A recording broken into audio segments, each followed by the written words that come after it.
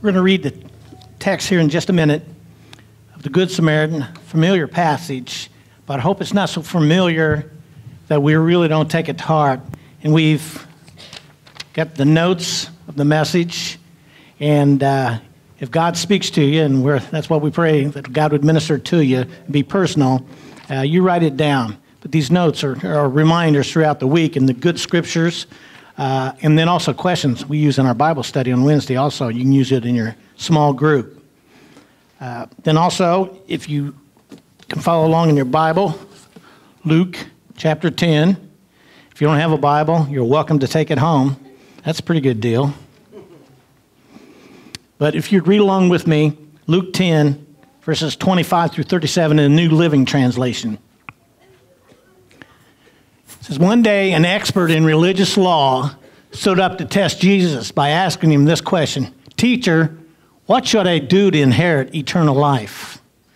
Jesus replied, "What does the law of Moses say? How do you read it?"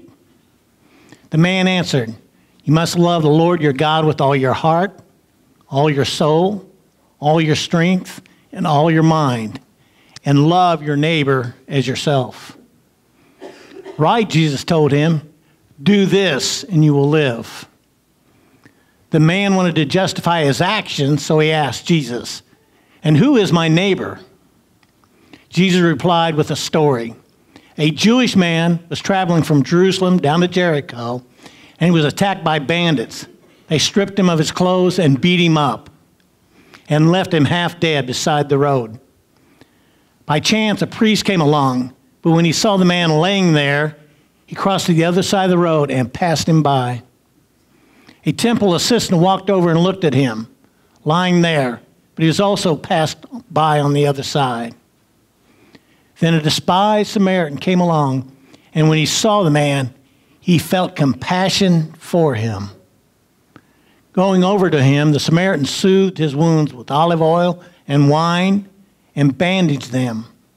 Then he put the man on his own donkey and took him to an inn where he took care of him.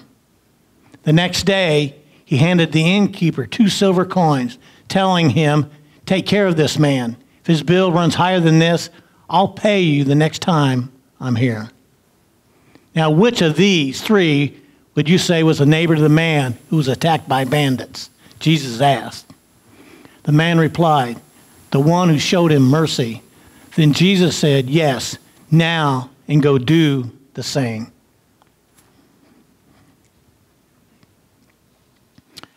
I'd like for you to keep in mind this passage out of Luke. It's the gospel of passion in action. Passion, compassion equals action. And it's important to understand the context of this passage, the setting, the occasion for the teaching. It says a lot. The who and why of the parable. The context before the parable, Jesus was doing a lot of teaching about living as human beings. Gave the Beatitudes, the 8 blessings, such as, "Blessed are the merciful, for they shall obtain mercy." Teaching about us being salt and light in this world. And the golden rule. What if we lived by the golden rule? Do unto others, you'd have them to do unto you. We were at a leadership conference in Maryland, and this leader in Facebook, if you've heard of Facebook, took a lot of time, study, money, evaluation, survey on how to have more positive, productive employees. And they were named the corporation to work for. And what they found out, I could have taught them without all that money and time and study. Just listen to Jesus and the golden rule. They found out if you treat people right, they're going to do you right, they're going to work hard, and they're going to have positive attitudes. You know, even the context after the parable that was told, the 7 woes or warnings to the hard-hearted religious Pharisees. An example, if Jesus was here today and we had a person with a withered hand and Jesus healed him, would you do like it says in Romans 12, rejoice with those who rejoice, as well as weep with those who weep? But the Pharisees, the religious, the harshness, the hard-heartedness instead of rejoicing over the healing, we're more concerned about Jesus, the rules, healing on the Sabbath. That's pretty sad. Jesus told the parable of the Good Samaritan to say to them and to us, the heart of the matter is a matter of the heart. Now, Leith Anderson, Moody Magazine pastor and author, writes, and this is so important, to come to the place from where being a Christian is just going to church and following a set of rules into that spirit relationship and living out of that. Because we don't naturally come with compassion and putting the other person first. We have an inward battle to fight our natural selfishness and sinfulness. And that's Romans 7. Me and my flesh dwells no good thing. But we live out Romans 8. Hopefully, life out of the Spirit, we have victory. And we are a conqueror and victory over that sinfulness and selfishness. And we have the Spirit that Romans 5:5, the love of God is shed abroad in my heart by the Holy Spirit that's within me. A compassion that way. But listen to this quote by Leith Anderson. The Christian life is to be lived by relationship, not rules. The Christian's relationship with God is based on love and commitment, holding God's moral law in highest regard, but depending on the grace of God to live it out. His morality and compassion in everyday practical circumstances. Every relationship is a bit different. And that's why God's personal and individual. There's not cookie cutter, carbon copies of Christian. We live it out each day. There's certain principles that we follow, but God's with us each time as we're sensitive to that. And he leads us to show his love and compassion. So there is freedom in that individuality. Every relationship learns and grows through experience. Life by the Spirit, not by the rules. Jesus was saying to his disciples that there was a blessing, a different way to live for those who hear through spiritual ears. He often said that. And see through spiritual eyes. If I'd had time, because we got several things going on in the message this morning, but have you seen the video where the person ignores and is insensitive and apathetic to all the people that surround him? That's what one of the songs was about. Then he put on God glasses and how he saw people different. It reminds me of of the teaching in the Word of God about the man was healed of blindness, but he only saw people as trees. And then Jesus touched him the second time by his Spirit, and he saw people as important human beings, individuals, and cared about them.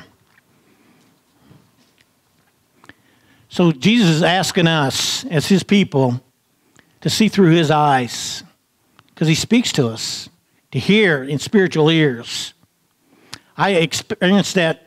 Sometimes I miss it, and I'll confess, as I go through about the different characters to do with the Good Samaritan, I've just about been in each place. I've missed it at times, but I want to strive by God's Spirit to be the Good Samaritan. But I went to Tom Barnett's church up in Clinton, filled in one Sunday, and we stopped by Benjamin's to eat breakfast or early dinner after the service, and we were sitting there at the table and eating, and there was a couple that came in and looked pretty rough, and they had a child with them, and I felt God's Spirit. It wasn't me. I wasn't even thinking those terms, but I felt the compassion and love of God well up within me, and the Lord told me very clearly, pay for their dinner. You know, it's just, we make it too complicated sometimes. When we feel compassion, feel love for people, that's God. He's speaking to us. And then we're to act, be sensitive to it, act, and obey. But then, in the parable, then a certain lawyer, an expert in the Jewish law, stood up and asked Jesus, "Teacher, What should I do to inherit eternal life? A pretty good question. Jesus replied, what is written in the law? How do you read it? What's your take? The man answered, and he answered well. You must love the Lord your God with all your heart, all your soul, all your strength, and all your mind, and love your neighbor as yourself. The great commandment that had already been communicated. Right, Jesus told him, do this and you will live. Then this man's heart was revealed. First, his whole motive, and we need to check our motives, why we do what we do, for asking this question was to test and tempt Jesus into saying something that they could use against him. He didn't have a pure heart and pure motives. Second, the scriptures tell us in wanting to justify his actions, you got to remember he's a lawyer, he was looking for a loophole. He asked Jesus, and who is my neighbor? The heart of the matter is a matter of the heart. Then Jesus told the parable, the story of the Good Samaritan. In response to that question, who is my neighbor? In telling the story, Jesus revealed several examples of kinds of hearts. The hardened heart, the closed heart, no empathy, no compassion. First of all, the thieves. Think of the heart of the thief who robbed and beat up the victim. I'm just overwhelmed at times how one human being can be so cruel to another human being. They plotted the evil. This will be easy pickings. You know, it's only 16 miles from Jerusalem to Jericho. Curvy, narrow road, good places to hide, as you can see there. Easy to take a victim by surprise. And their selfish focus, what was upon their hearts and their minds? Oh, the riches we will get. Proverbs tells us about that. Don't hang out with people like that. Their conscience was seared. You know, you can so resist that conscience within to do what's right that you can actually have a seared conscience and a hard heart to where you don't feel empathy, you don't feel compassion. That's a terrible state to be in. The heart of the matter is a matter of the heart. Then there's the more subtle, less obvious hard hearts of the priest and the Levi. They both saw the need. The priest tried to ignore it, looked at it from a distance saying, I don't want to have any part of that. Indifferent, apathetic, unattached. Perhaps he used the letter of the law about not being defiled by touching a dead person. But the man was not dead, but rationalized, well, he could be soon. Some of our rationalizing sometimes are in justifications and excuses. The Levite now came a little closer to examine the situation. He looked on him, but excused himself. He was too busy. It was very inconvenient. He had more important matters to tend to. He was late for an appointment at the temple. You know, the Lord kind of laid upon my heart, and what I was searching as I prepared this message was, because I'm in that stage of life, we think about, you know, the American dream, retire, self-indulge, do what I want to do. But it really hit me plainly, God's not called his people to live like that. We're to live for him and to live for others and to serve. Maybe he said to justify himself. This man knew better than to travel this road by himself without weapons. It's his own fault. How we can omit to do something because we justify it and think about it and talk ourselves out of it. Now, I'm not talking about not having wisdom. You need wisdom. You need discernment. But I'm talking about if God lays something on your heart and you know, don't let the enemy talk you out of it. Well, it's their fault or some other rationalization. And he said, fear will keep us. The enemy will use fear. If I stop, I fear being attacked. The heart of the matter is a matter of the heart. Watch this video. Hey, John, glad to see you around here. Hey, Bobo, what's a good word, buddy? Hey, does your wife know you were over at that divorcee's house today? Man, you know she's not even a divorcee. How do you know that? Well, my wife made cookies for her and the kids, and you know what she found out? Oh, what? That right before they moved here, her husband got deployed to Afghanistan. Oh, man, that's tough. Yeah, it was. So when her parents came out to help her move, and they had to get back because they got jobs, and so she's here alone. She's feeling overwhelmed. I just thought it's the least we could do to help her with her yard. Wow. Husband in the military. That makes sense of the flag. 2 little kids. That's got to be really tough. But you better watch out. They're going to expect you to do it all summer. You know what? We did offer to take care of it for the summer. It's the right thing to do. Oh, yeah? That neighbor thing. What is your deal? You never used to be this way, man. I know. My wife Julie says the same thing. I've just gotten tired of giving all the time, getting nothing in return. What are you talking about? I used to help others out all the time, but I got cancer, remember? Yeah, I remember that, Bob. I thought the kids would come around, but they were too busy. I acted like it didn't hurt, but it really did. I'm sure that did hurt, Bob. And then there's the pastor. I've done so much for that church all these years. I thought he would be there for me. He came by once, but... Now, hold on. Yes, Bob, he came by, but do you remember what actually happened? He came by, he was going to anoint you with healing oil, and what did you do, Bob? How did you act? What did you do? No, nobody's putting that voodoo oil on my head. The only oil this guy's going to use is WD-40. Bob, and you are shocked that he didn't come back. Yeah, Julie wasn't too happy about that one either. Well, but do you remember though, who was there for you, Bobo? Do you remember? It was let's read the list off, your Republican, non-Christian, Cardinal fan neighbor. It was this guy. Yeah, John, you were there for me all the way through. Well, that's right, Bob. And quite honestly, I didn't have a reason to do it other than the fact that, well, Dad, that's what my father taught me to do the neighborly thing. And man, it was terrible when you got cancer. I mean, I remember that well, and but part of me thinks that because of that, didn't we get to be really good? Whoa, no hugs! Come on, Pops. Look, all I'm saying is, people get put into our lives for different reasons, all right? And we never know where that stuff's going to go. But all we did was we saw that you and Julie had a need, and we just wanted to be there for you.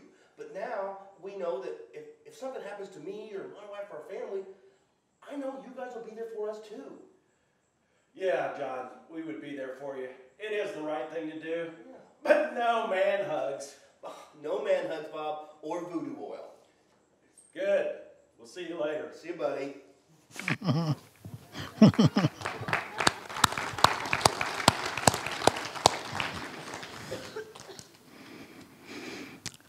I want to ask you to use your God-given gift of empathy. Did you ever think about that as a gift from God? And imagine, put yourself in the place of the victim. How devastated and heartbroken the victim must have been. Felt hopeless, hit bottom. He was passed by twice by those who should have had compassion on him and helped him. Then came along despised Samaritan by divine appointment and a heart filled with compassion. There's the key. Heart filled with compassion, and did all that he could. That's all God asks us to do, all that we can to be faithful. Always remember this saying, when you get overwhelmed, don't let what you can't do keep you from what you can do. Sometimes the littlest things can make all the difference. But he did all he could in bring healing to the man. He had a God-shaped heart. That's the desire, the goal of the message, that we would live out, and God would give us a God-shaped heart. Remember the healing elements, the oil and the wine? Both of them are types of the Holy Spirit of God that brings healing. It says in Psalm 145, 8 and 9, the Lord is merciful, and aren't you glad? And compassionate. He showers compassion in all his creation. We need to keep our hearts of compassion open, not closed, but open. Learn to follow the flow, the love God puts in our hearts. Then be sensitive and obedient to what God wants us to do, as shown by the Good Samaritan, and also by Bonnie, the ER nurse. He was admitted to the emergency receiving place on the cardiac floor. Long hair, unshaven, dirty, dangerously obese, with a black motorcycle jacket tossed on the bottom shelf of the stretcher. He was an outsider to the sterile world of shining tile floors, efficient uniformed professionals, and strict infection control procedures. Definitely an untouchable. The nurses at the station looked wide-eyed at this mound of humanity was wheeled by, each glancing nervously at Bonnie, the head nurse. Let this one not be mine to admit, bathe and tend to with their pleading, unspoken message. One of the true marks of a leader, a consummate professional, is to do the unthinkable, to tackle the impossible, to touch the untouchable. It was Bonnie who said, I want this patient for myself. Highly unusual for a head nurse, unconventional, but the stuff out of which human spirits thrive, heal, and soar. She donned her latex gloves, proceeded to bathe this huge, very unclean man. Her heart almost broke. Where is his family? Who is his mother? What was he like as a little boy? She hummed quietly as she worked. It seemed to ease the fear and embarrassment she knew he must be feeling. Then on a whim she said, we don't have time for back rubs much in hospital these days, but I bet one would really feel good. It would help you relax your muscles and start to heal. That is what this place is all about, a place to heal. That is what this place is all about, a place to heal. The thick, scaly, ruddy skin told a story of an abusive lifestyle, probably lots of addictive behavior with food, alcohol, and drugs. As she rubbed those taut muscles, she hummed and prayed for the soul of a little boy grown up, rejected by life's rudeness and striving for acceptance in a hard, hostile world. The finale was warm lotion and baby powder. It's almost laughable, such a contrast to this huge foreign surface. As he rolled onto his back, tears ran down his cheeks, and his chin trembled. With amazing, beautiful brown eyes, he smiled and said in a quivering voice, no one has touched me for years. Thank you. I am healing.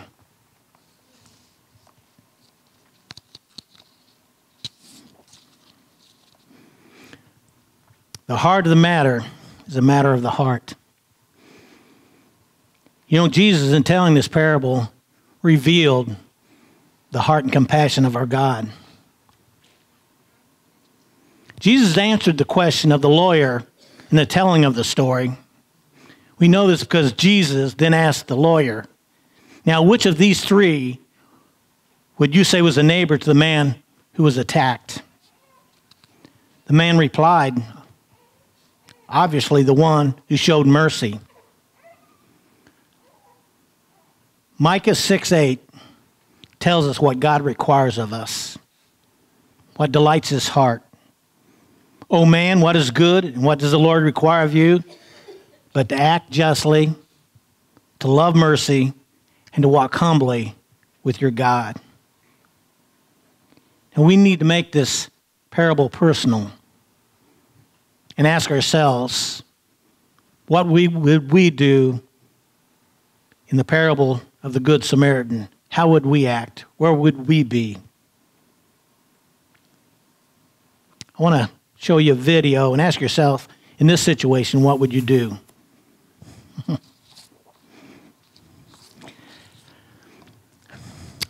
When you see that, didn't righteous indignation well up in you? Man. But she cared enough and had compassion on that nanny to step in. That's the practice of a compassionate heart. The heart of the matter is a matter of the heart. Neighboring is to love God. Remember that compassion, passion equals action. We're going to love God. We're going to love others. And we're going to live it out. God help us to do that. May we have God-shaped hearts. I love the passage Pastor Dennis had as a text last week. And it's 1 John 4. And I read 1 John 4, 7 through 21 every other day to remind me that God is love. He doesn't just have love. He is love. And that needs to flow through me. It's not always easy. It's done by the Spirit of God. I want to close with a kind of a focus, a thought from Rick Warren in The Purpose-Driven Life, because it really says it, kind of sums up our life as a Christian. A great commitment to the great commandment, love God, love others, and the great commission, share the gospel. First of our family, our neighbors, and then beyond. A great commandment, a great commitment to the great commandment and the great commission produces a great Christian, thus a great church. We are the church. Jesus' final words, now go and do the same. Go and do likewise. Would you bow with me in prayer? And I don't know how God has spoken to you, but through this, I sought God, and Lord, help me more often have a God-shaped heart. I don't know how the Lord spoke to you today, but if you've never really come into relationship with the Lord, maybe you come to church, you say you're a Christian, but you're just kind of following rules. That won't cut it, because we can't have that compassion and love. That comes from God and His Spirit. So you come to an altar of prayer and ask the Lord to forgive you. It's already a done deal because of the cross. He'll forgive you, and ask Him to take control of your life. And you know, the greatest thing that happened to me in my Christian life when I let the Lord take over is just to love Him, and He gave me a love for others. And that's the only way to live. It's a life of reward and not regret. And whatever other need that you have here this morning, as I read the petitions also. So as we play, we'll go into prayer.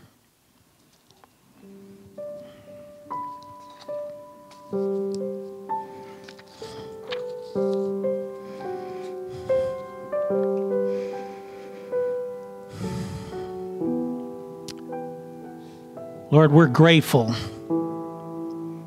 that you're the God of compassion and mercy. God, help us to get a hold of what you desire for us.